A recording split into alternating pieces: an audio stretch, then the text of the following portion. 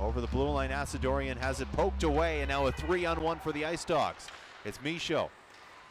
Back to Michaud. What a glove save, Mitchell Weeks. Reaching out and robbing Michaud.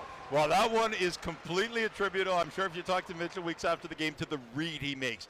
Recognizes the pass beforehand, and that's a credit to, you know, when you've played as much as Mitchell has this year, we're going to get a chance to look at it here. So when the pass goes back, he's already reading, this is coming back. It's got to come back. That's a logical place to put it to. And Weeks is thinking the same thing as the puck carrier.